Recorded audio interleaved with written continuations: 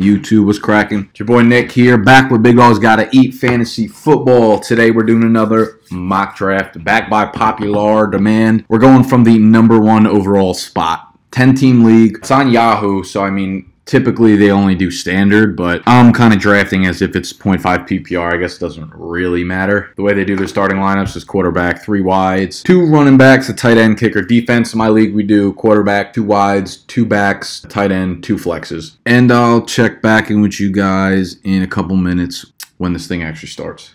All right, so we're kicking off. Again, I'm first pick overall.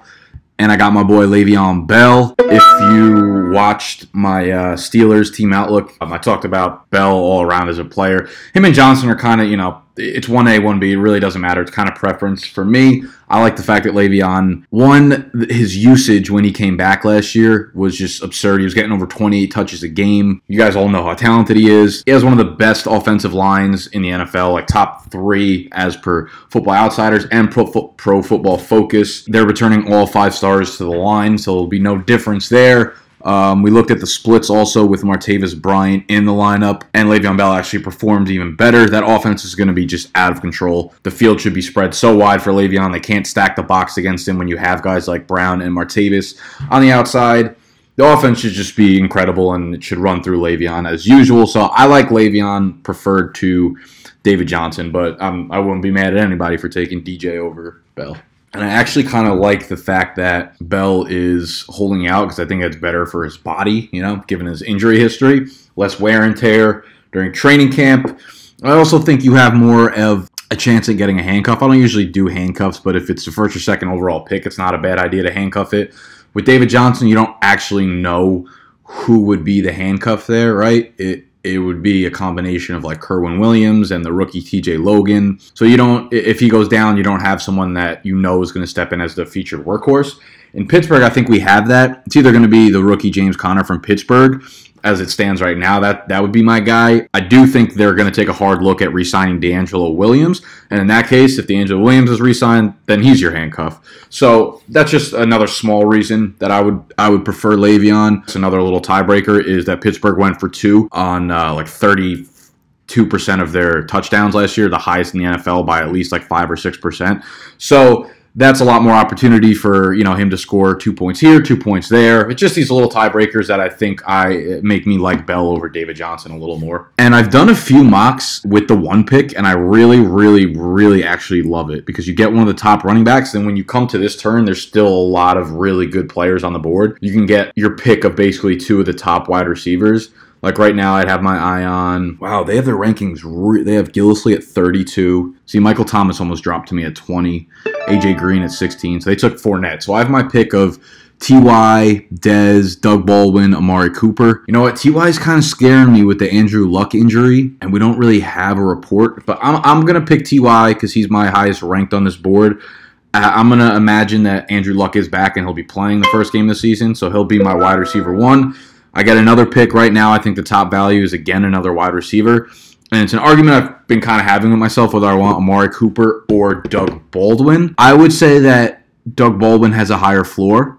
And since I went with T.Y. Hilton, who's a little bit of a riskier pick only because we don't know what Andrew Luck's deal is right now, I think I'm going to side with Doug Baldwin because he's safer. In case something happens to Luck, you know, you still have a really safe wide receiver 2 behind him there. I mean, I absolutely love Cooper. If Hilton or Baldwin was not on the board, he would be my next pick over Dez Bryant. Dez is my last ranked guy out of those 4 wide receivers this year. So yeah, I've been finding myself really loving the #1 overall pick because you get the running back, you get your choice of like 2 really solid wide receivers at the turn, and then when you come back again at the 40-41 pick, you still have so much value there. There's a good chance that like a really good tight end falls to you there. One of the top ones, like a Kelsey or I've been getting Greg Olsen there like so often. I think in every one of my play draft leagues, basically, I've gotten Greg Olsen as either my 4th or 5th round pick, depending on, you know, where I take him there. I've been getting a combo of Greg Olsen and Larry Fitzgerald like a ton as my 4th and 5th round picks, which I absolutely love. So I'm seeing like a ton of value fall. I usually don't love like year over year. I don't love the first round, the first overall picks because, you know, it's really hard to draft based off value when you're there. You usually have to reach for the guys that you like because obviously you pick, you know, you're the snake draft. You pick once, then you pick again right after that, and you got to wait 20 picks. So if you got a guy that you love, you might have to reach for him really high, which makes me not love the pick. But this year in particular, I'm finding that a lot of guys that I really like are falling to me at those picks. Tom Brady went 25th overall. All right, so we're at pick 37. Eddie Lacy just went off the board at 34. See, this is where it helps to do mock drafts on different platforms, because you see Gronk drop to 31. And this right-hand corner is where you see all like the recent picks. Gronk to 31, Travis Kelce to 35. If you're doing like a play draft or a My Fantasy League, or even like a fantasy football calculator mock draft, those guys are going way earlier than, Jesus Christ, someone just took Martellus Bennett at 37. Those guys are going way earlier than where they're picked here. All right, so I'm up right now. I'm actually going to go with Sammy Watkins here, because the reports out of camp so far, I know it's super early, but supposedly he's looked incredible. And now we have another pick. Oh, there's still so much talent on the board. I'm deciding between Tymont, Tyreek Hill, and Greg Olsen and Larry Fitz, but I'm going to go with Greg Olsen. I think Greg Olsen's probably like the best value at tight end like in this draft, to be honest with you. He has the exact same, he has the highest floor basically of any like tight end here, or any tight end even being drafted before him. He just has a little bit of a lower ceiling than the guys like Gronk and Kelce, of course, and Jordan Reed, but I think he's the safest play there, and you're getting him 20 picks after you would get those first couple guys off the board. So right now we have three really solid wide receivers. Like I said, Watkins, I'm not super high on him, but at pick 40, you're getting a guy that has top 5 potential at the position. He said his foot's 100% healthy. I follow a bunch of the beat writers, the beat reporters on Twitter that cover the Bills, and they're all pretty much saying that Sammy Watkins looks like an animal on the practice field. So definitely something to monitor. You know, you don't want to take every beat report that you see like super seriously. I know they change the ADPs so much during every report, it's ridiculous, but you know, you want to take the good with the bad and just make sure you're monitoring them throughout. So like I said, I play 2 wide receivers, 2 running backs, 2 flexes. So my next pick, I don't think it's necessary for me to shore up my running back spot. I'm still picking based off value. These middle rounds, I usually don't even take a tight end early on or a quarterback, and I'll usually just load up on skilled players, wide receivers, and running backs, and those will be like my next 4 or 5 picks, and that's probably what I'll keep doing. Just looking at the board right now, you just have so much potential still on the board between Gillislee, Keenan Allen, Dalvin Cook. Landry is dropping really. Wow, Jarvis Landry is really falling off, huh? Crowder, Fitzgerald. Wow, Mariota's up there. It's really crazy just doing mock drafts on random sites. You got to be careful of that too, because you have guys like Danny Woodhead, who by the time drafts come around, he's going to be ranked way higher, obviously, with the Dixon injury, but he's all the way down here. They have Diggs ranked all the way down here too. Who else can we find? Gibbon, Quincy Enunwa. What are we doing over here, Yahoo? You think the amount of money that goes into fantasy football, like that goes into the Yahoo Fantasy might be like the biggest driver of traffic that Yahoo has as a company, and they still like have some bullshit going on like this. The rankings are ridiculous. You think they could pay their fantasy guys a little more? Pay me, Yahoo. Actually, I wouldn't even take a job at Yahoo if they offered it to me. There we go. We see some of those wide receivers going off the board now. But Fitz falls to me. He's easily my pick here. I've been taking him around that 4 or 5 turn a lot, but since they have him ranked so low, he's not going that early here. Someone just took Dak Prescott. There you go. Eifert. All right, people are getting out of control. So I'll go with Fitz here. Now it gets tricky because a lot of the guys that we see here, like Carlos Hyde, Dalvin Cook, we don't actually know that they have like some of the higher ceilings that you could have, but we haven't seen enough reports to tell us whether or not they're even going to be the starters or anything like that. Like normally, I told you guys how much I love Amir. I'm going to go with Dalvin Cook right now, just kind of because I really like Dalvin Cook to take over that #1 spot in Minnesota and just absolutely beast it.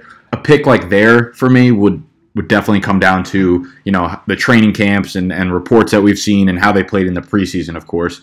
But it would definitely have been between Hyde, Dalvin Cook, Amir Abdullah, and Bilal Powell. I like all 4 of them a lot. So, and what I've been finding is it is kind of good to go with running backs earlier. It's not what I did here really, but at least get 1 running back in those first 2 rounds, because when you get to like these later rounds, there's not as much running back value compared to wide receivers. Whereas when you get like into this area, it's more like sleepers, right? Like you have a Samaje Perine or Pirine, however you say it, in this area down here, and you have no idea if he's even going to be the starter. He's probably not even going to be the starter, but you have a guy like Kelvin Benjamin being picked around the exact same spot, who's going to be the #1 weapon in Carolina and #1 goal line threat. You know, like that's where value doesn't make sense, right? You wouldn't take Pirine over Benjamin because Benjamin's a pretty good bet to finish inside like the top 25 as a receiver, and there's a good chance Pirine, whatever, finishes like outside the top 30 or 40. So I would say definitely like when you hit like round 8-ish, round 9, the value at wide receiver is much, much heavier than it is at running back. And it's a lot of those guys that a lot of you guys like, as well as myself, like a Jameson Crowder or a Willie Snead, to have a big year, a big breakout year, right? And those are guys you can get around this time in the draft. All right, so I'm up, and this is another thing to keep your eye on. Obviously, like look at the last few guys drafted. You had defenses, you had kickers.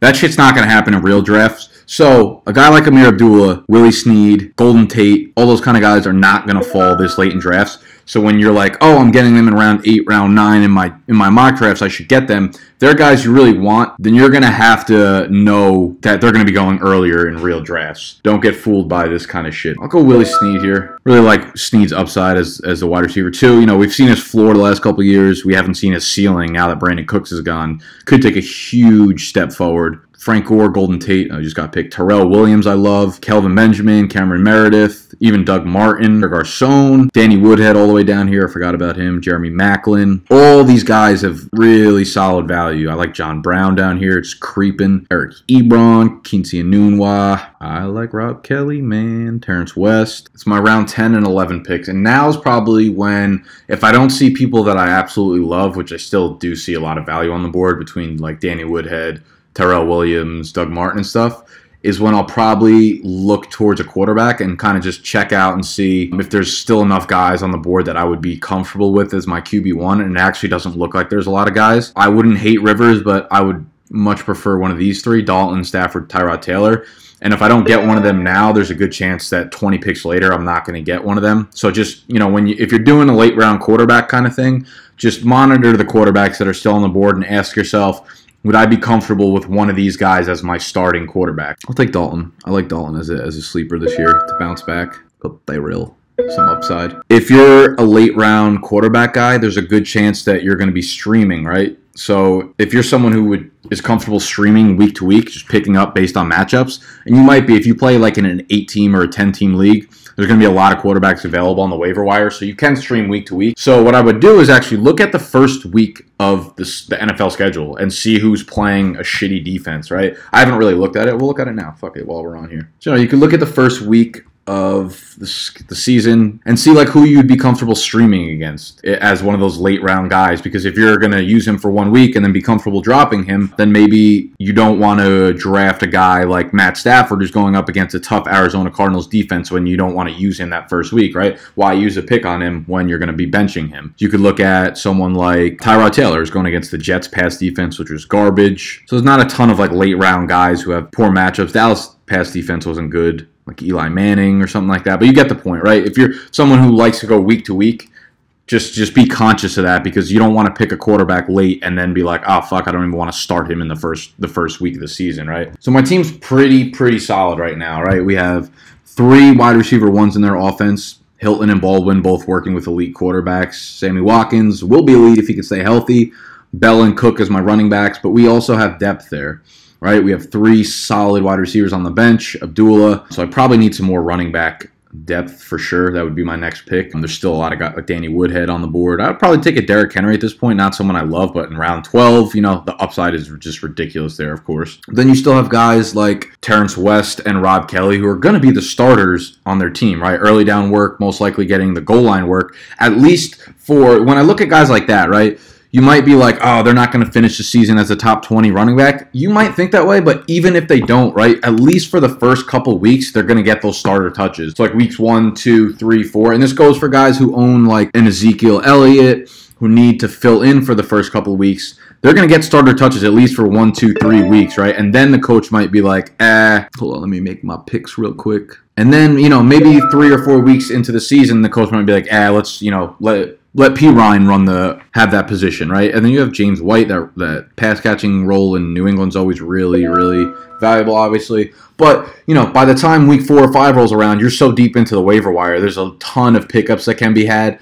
So as much as fantasy, as much as the draft obviously helps you out throughout the year, just being active on the waiver wire and picking up free agents along the way is of course like 50% of the battle at least throughout the season. So pick up a guy like Terrence West or Rob Kelly, who are going to get 12 to 15, if not 18 or more touches, at least for week 1, 2, 3. And then by week 3, you should be able to have an eye on guys on the waiver wire. So if they decide to get benched, the coach is like, fuck it, they're not doing well, then you probably have some kind of backup. Those are just my thoughts on these late round running backs. So even if you have P. Ryan projected to finish the year with more points than Rob Kelly, there's a good chance he doesn't start the year off strong. And my last 2 picks, I've talked about this before on mock drafts. If you are drafting early, I'm talking about earlier than like the last week of August, I never draft a defense or a kicker. I always draft 2 more skill players because you see guys on the board like Jonathan Stewart or Matt Forte, right? Pick those 2 guys, keep them on your bench until like the last possible moment you can drop them and pick up a kicker or a defense. Because what happens if, you draft on like August 1st, you take a kicker defense, cool, they're just sitting there. Say you take Matt Forte and Jonathan Stewart instead, and then in like preseason week 2, God forbid Powell or McCaffrey tears their ACL. You just got an RB1 right there. You know what I'm saying? So if you're like my league drafts Labor Day Monday, so we draft like 2 days before the season starts, so it doesn't make sense for me to do that. There's no way there's an injury is going to occur in those 3 days, and I have to have my lineup filled. But if you're drafting weeks before the season even starts, there's a lot of room for something to occur, whether it's an injury or whatever it might be, right? So take skill players if you're drafting from now until, I would say, like mid-August, late August. As long as, like, obviously you don't have to, like, pay for dropping free agents or it doesn't hurt your fab money or anything like that. Would also suggest changing to a free agency acquisition budget if you don't do that instead of waiver wire. Everyone gets, like, a set budget for the year, and it's a blind bid, basically. That's the one I wanted. I would debate Carson Palmer. I think he might bounce back. He had a strong end to the year. He's got good weapons. But again, like I said, I don't even know if they'll let me draft him here.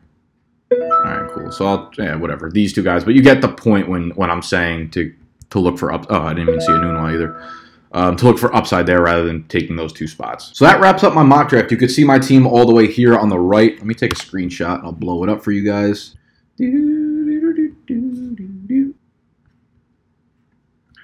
That's my squad. That's the squad. Andy Dalton at quarterback is not something you love. I probably could have been more assertive in taking a quarterback. I wasn't really paying attention. You're not going to hate having him as your QB1, and there's always going to be moves on the waiver wire in a 10-team league. Then you have a really, really solid stable of wide receivers. Hilton, Baldwin, Sammy Watkins, Fitz, Snead, Tyrell Williams, Enunwa. That's a crazy group of wide receivers. Running backs I'm a little shorter on, but plenty of upside, plenty of floor there. I'm not worried about that. And plus we have Le'Veon Bell, who basically is a RB1 and a wide receiver 2 in one slot. And then you got Greg Olsen, who's never hurt, consistent, always going to be there, dynamite player. I still think he's the best value at tight end in this draft. So that's going to wrap up this video, y'all. I hope you guys enjoyed. If you have any questions about, draft strategy or anything like that, just leave a comment down below. And, you can comment down below what your favorite pick was of my draft and what your least favorite pick was of my draft. And again, just scroll down a little bit, give it that thumbs up, subscribe to the channel if you are new. We'll be coming out with videos almost on the daily, baby, leading up to the season and in season. So I'll see y'all next time.